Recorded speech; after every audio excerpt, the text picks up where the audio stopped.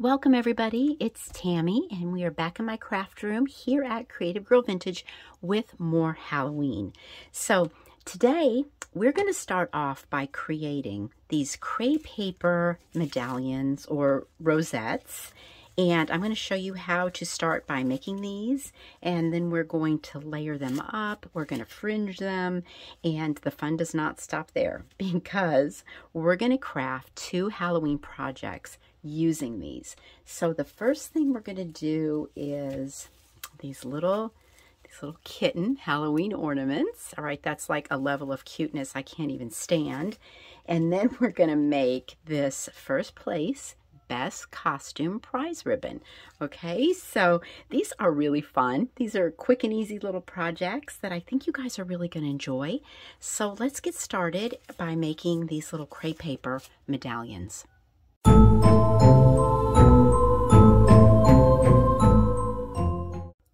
I'm going to be using just basic party streamers here, party streamer crepe paper, and I think I even found these at my grocery store by the birthday cards and wrapping paper. All right, so I'm just going to start this out with a nice straight edge, and here's what we're going to do. And I'm going to use the white because I think you'll be able to see it a little bit better. So I'm just going to fold this in. As you can see, I'm pleating it. And I'm going to keep pleating it, and every time I do, that little bottom corner just kind of matches up right there in the center. Okay, so just make sure you just bring your corner in right there in the center each time and continue to pleat. This was like approximately 30 pleats, I think, and it was like about 27 inches of crepe paper. That's just kind of approximate, but I just work off the roll here, so I didn't really measure anything out. Keep your thumb over here to hold this in place at all times. Okay, so I found that when you're going into your point right here with this little pleat, the more you kind of stay accurate there, the better luck you're going to have. Okay, and move your finger around when you need to reposition yourself. And just keep it going. I also find this crepe paper, it's like kind of pliable. I mean, you can kind of squish it and you feel like you've got control of it. And now when I first started making these, I had to practice a little bit. I'll admit it. I think it's one of those things you just got to do before you can get kind of fast or good at anything. So I did a lot of practicing, and now it's just pretty simple. So you might have to practice on a couple of them too, but it's not a big deal. Or at this point, I kind of look and see where I'm at. So I met up with the other side. Even if you do a couple little extra ones, it doesn't matter. It just makes it fluffier. All right, let's just cut off right there and put our final pleat in. Okay, now you have like a second here to, if you kind of release your grip, you can see this will kind of move. So if you feel like you're not like centered perfectly, you can give yourself that little bit. Not too much though, because this thing will just kind of fly open. All right, so I've got the back, and I'm going to grab a stapler. This is sometimes where you need 3 hands, and the good Lord only gave us 2, so I kind of use my stapler as my third hand, or third finger, I should say, and I just kind of bring it into the center, kind of pushing it down just to kind of hold it, and give it a staple. And then let's put a second staple in, because you really want to make sure you catch everything. And you can do it like a little cross right there. Okay, and there basically is your little rosette or your little medallion. All right, so what I did, all right, we got some of these made here. What I did was created this with 3 layers. I started out with 2, and I thought 3 was like really pretty. So I've got 2 blacks. This one, look here. Now see what happened here when the staple didn't catch it? See, aha, right there. Okay, so you know what? I'm gonna make another black real quick, and here, I won't make you guys sit through this, so let me just do another black real fast, and you can see kind of again the little technique here. bringing everything in at the point right down there at the bottom. Let me finish up this second black one, and we'll resume. Okay, we're good now. We got everything we need. So here we go again. We're going to start out with 2 blacks and a white on top. Of course, you can do whatever it is that you like. And I'm just going to cut out. This is 1.5 inch paper punch. This is a little scalloped one, and we're going to start by putting a little dot of glue and go right in the back of our first black one, right here. Okay, and we're going to layer them up here with another black one, dot of glue in the middle. Let's grab our white one, dot of glue, and then finish it off with another little paper circle. Sky's the limit here, and colors that you want to use. And then you have a really pretty little medallion. Okay, so this one here, the first thing we're going to do in a second is the kitten ornament. And here's what I did to this medallion. This is just another option, another look. So I just took my little cutter bee scissors. They seem to work really good for this. And I just started fringing this. Just really kind of going in to that center piece of paper.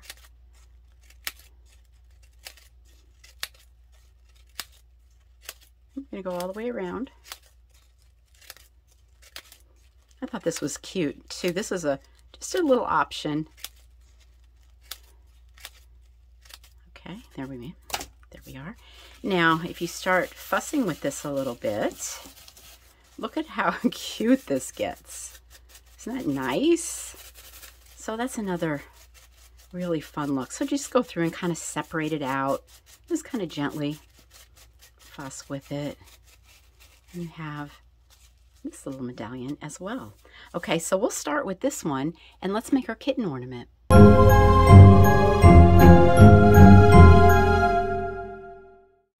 Before we start crafting our ornament, I just wanted to take a moment to talk to you guys about these images, okay? These are downloads from Etsy. They came from Etsy shop Pixie Dust Files. They're so sweet and so beautiful, and I am someone who loves Etsy downloads. I've just been crafting with them for over a decade, and it's just, but I'm really set up to do it. I have a desktop computer. I have a photo editing program called PicMonkey, which these are all kind of resized to my needs. I'm able to do that with that program, and I have my printer, of course, which is an HP printer that I got at, it's an inkjet printer I got at Costco. Nothing fancy really, but I know a lot of you have reached out to me because you don't have the ability to download, or you don't have a printer, and I get that. So, you know, when I download images from Etsy, I can't print them out and resell them. They really have to, you have to go through the shop that I purchased them from. But I wanted to give you guys a quick recommendation. There's an online store called Red Lead Paperworks. That is where I get all of my rubber stamps, the best rubber stamps ever, by the way. But they have collage sheets that are every holiday and plus more and plus everything you can possibly imagine. And they print them for you and they ship them to you. So, and they're reasonably priced. They're on beautiful paper. They're very good quality.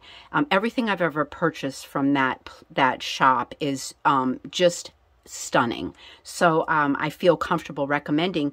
So, you know, if you can't download, you don't have a printer, go check that out, because You know, it's a way to, you can buy sheets and have a lot of beautiful images for like all the holidays through the years. Now, remember last week we made these cute little girls, right?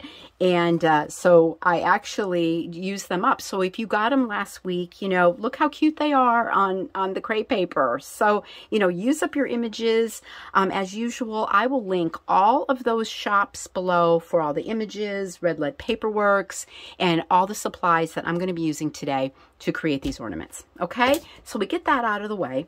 I know it's just questions I get a lot about, you know, printing and downloading, and so I just kind of wanted to give you guys my opinion on some of that. So these are just so cute. I went ahead and I just cut one of our little girls out ahead of time just to save us a little time. These are printed on just plain cardstock, and I really didn't see a need to strengthen the back of these because they are going to be laying on top of these medallions, okay? But I am going to grab and show you one quick thing here.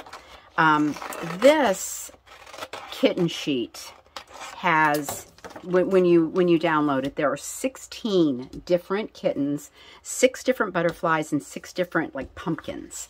So, you know, there's just a lot there to play with. So I'm just going to kind of rough cut one of these little butterflies out. And this is a vintage book page. We'll take our stick glue and put it on the back of our butterfly here. There we go. And then I'm just going to lay it anywhere on this book page. I'm going to let it dry. These are so thin and old that they just really need to dry.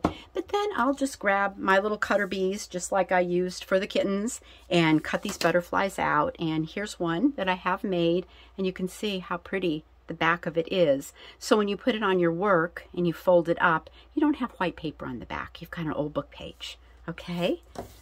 All right. Well, let's use the medallion that we shredded up here with this, with our scissors. I think that one's going to look really cute. All right. So the first thing that I laid down, I have this tool, which this isn't really the bridal tool that's really soft. This is kind of more, it's usually at the fabric store on a bolt, and you buy it by the yard. So I love this, but I just got this one, and look how pretty this is. Oh my gosh, with all these little sparkly things. And I thought it was really pretty for Halloween. I'm just going to cut a little piece of it and cut it in half and dot of glue. You lay one on there. Let me lay the second one on there. I gave that a moment so I know I can touch it. Usually with that hot glue, if you just give it a moment, it will cool enough that you can mess with it. And then I'm just going to go around my corners here and just kind of round it off a little bit so it's not completely square. Okay, so our little kitty cat girl, isn't she beautiful? And you can definitely grab your distress ink if you want to, and ink up her edges if you want, make her look a little more vintagey. And let's just take her, I'm going to lay her right there. Isn't that so cute? And a couple of things. You can just glue her down if you want, or you can grab, I'm going to grab these little sticky dots and put a couple of these on here. And this will raise her up a little bit, give her a little bit of dimension. One of my subscribers told me one time, if you don't have sticky dots, use a couple buttons. And I tell you, it works just fine. Okay. I always put a little hot glue on that. I don't trust those sticky dots. Okay. How cute, right? Now she's got her little butterfly. Let me save that butterfly for a second. Do I have out here, let me see, a piece of scrap lace. Hold on a second. Let me grab some lace. I always like to dress up these ornaments like little paper dolls. They're so sweet. So I just grabbed, this is a little piece of vintage lace. I'm just going to lay this right on her dress.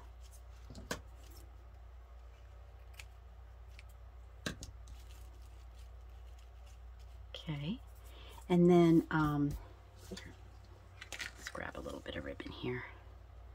How about a little bow? Little bow on her dress. These are so fun, you guys. Like if you're doing some fall Halloween craft shows, you can set up a cute little black Halloween tree and put these cute little crepe paper ornaments all over it. I think your customers would like it. Look how cute that butterfly is. Is that adorable? And let's see, what else have I got here? Got a little button. And of course you can grab your glitter. We need glitter. We always need glitter.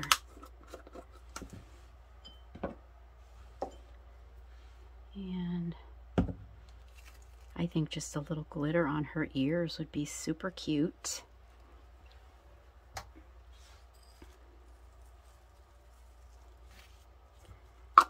Darling.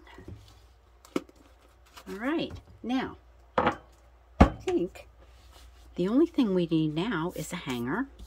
And usually what I'll do there, you know, grab whatever you got. Since we use the gingham, let me just cut off a little chunk of that.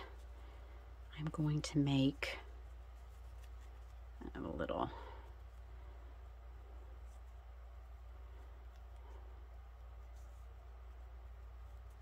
knot. Okay, and then we'll flip her over here.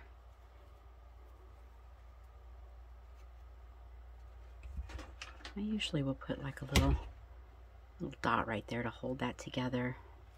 And remember we just put one dot right there? Well, this opens up now because we did that. Only thing, just make sure, okay, there's her kitty cat ears. I just want to make sure I'm centered.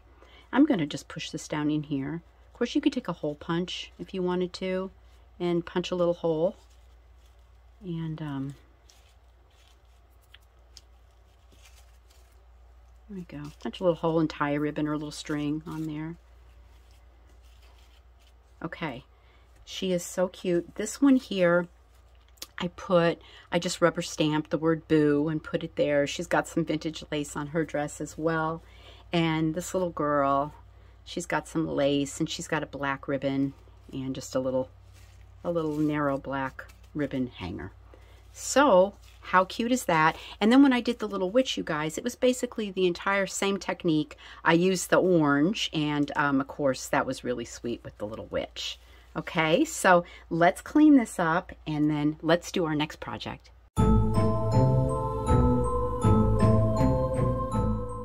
Okay, let's do the first place for best costume ribbon.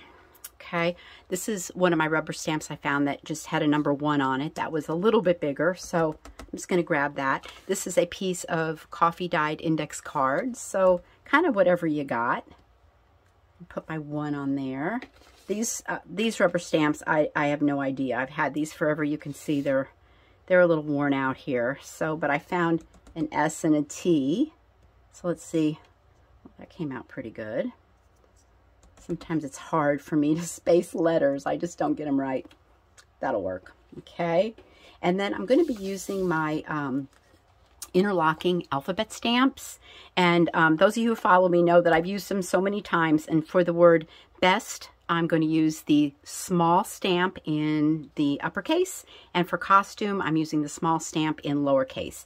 Now, this is the medium size stamp in lowercase. And you can see the difference here in the size of these two stamps. So medium and then small.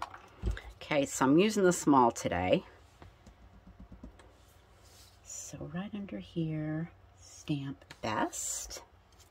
And then let's stamp costume. Okay, that works. Now, here we go. This is a 2-inch hole punch. And we'll just pop that out. Okay. Now I'm going to look this up, you guys, to see if I can find it to link it. This is a glass glitter sterling. This is beautiful. I I have used this in the past, and I noticed that it will tarnish. I'm not sure if this one will, but it's possible that it will over time. It will tarnish. So just keep that in mind if you don't really like that kind of look. And just taking a little Mod Podge, and we're just going to kind of scrape it on with our paintbrush around the sides, like so. And a piece of paper here so I can just kind of roll this around.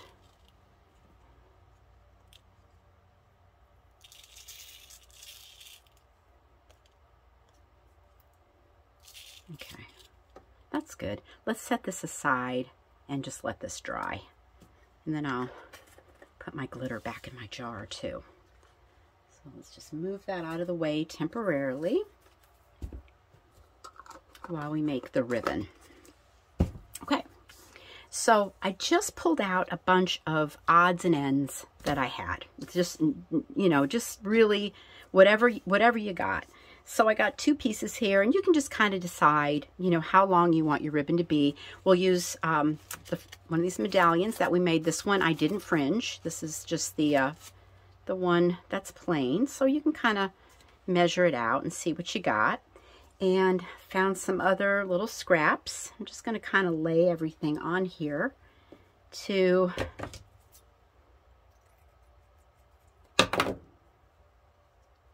form our ribbon. So let's see what else we got. How about a little piece of the check? I got a little piece of this old vintage seam binding. Got that one a little bit too big. There. And how about even a little bit of this this vintage lace that I took out to put on that little girl's dress. We can use a little piece of that for sure. There we go. Okay, so this is just kind of layered on here. And if you like what you see, you just start gluing. So, take that off there. This is my first one, so I'm just going to do a little dot of hot glue. That ribbon right there is squirrely. Okay. Little dot of glue. And just push it on. Of course, you don't have to use hot glue if it's not your thing. You can always use your Fabrifix or just a nice white craft glue. Okay, there's one. And let me just do the same thing with this one.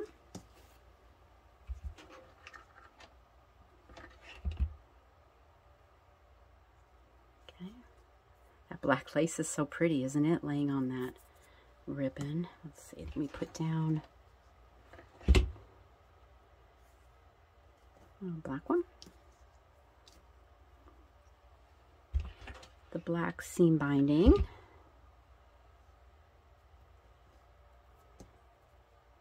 The vintage white lace. I think I'm gluing this right to my table. I need to be careful. I think that one got a little long.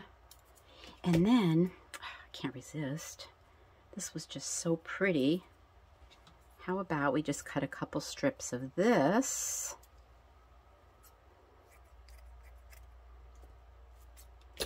It's so wispy.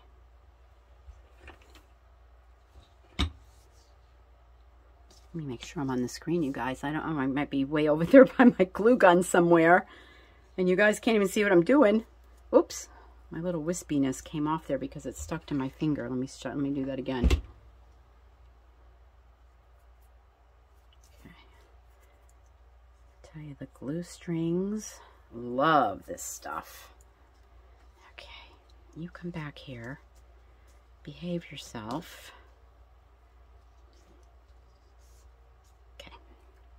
And then we want a little piece of the tulle on this side.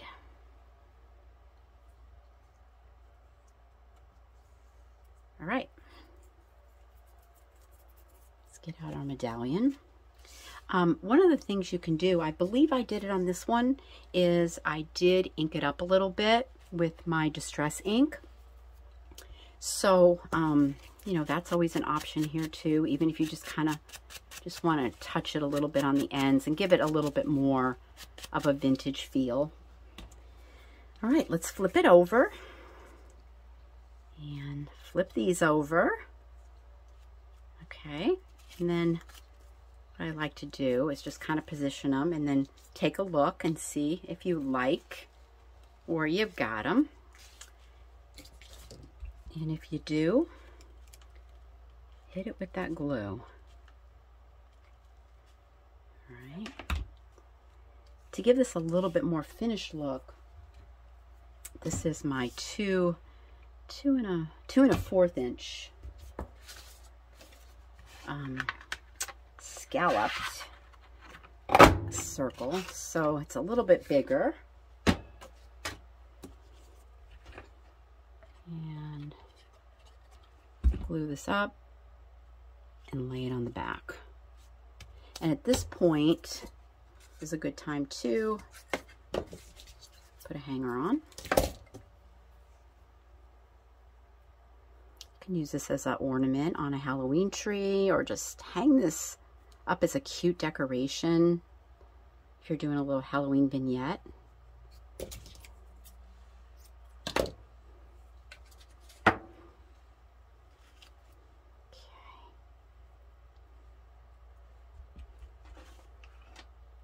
And I'm just going to add a little glue right there, and I'm just going to lay this right here. Don't have one on my table right now, but in this one I just covered that with a button, and that just gave it a little extra strength too, so your hanger won't go anywhere. So we'll just believe there's a button on there, so I don't have to go searching around for one right now. Okay, so let's lay this out right here. And where's our little guy? Oh, here he is. Okay. All right, this is going to lay right in the center. So a little glue, lay it right on. Okay, and there we have the first place ribbon for the best costume. There's the two different. This one I left a little more white, and this one is a little more of the distressed look. Okay, this was really a fun project. I could just, you know, think of a gazillion things to do with these. Here's another idea. This is just a little journal, and you can use the little medallion ornament on top of your journals as a little journal cover. Isn't that cute? So I'm so obsessed with making these little medallions. I've really got the hang of it, so I'm really enjoying it. So my next video is going to be a Christmas bunting using these. So, you know, we're going to be putting the crepe paper to work, all right? So this is going to be a good project. If I don't see you next week, maybe it'll be the week after.